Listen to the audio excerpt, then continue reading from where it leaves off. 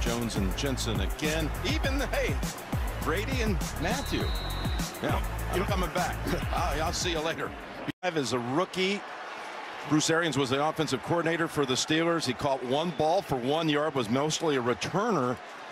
And again, Brady and Mathieu have an exchange. Yeah, and he went and told him, he's like, listen, after the game, if you want to hang out a little bit, you know, I'd love to have you over. And here's the unsportsmanlike. He's running after him. Mathieu's going at him. Tom's not one to just walk away from good talk.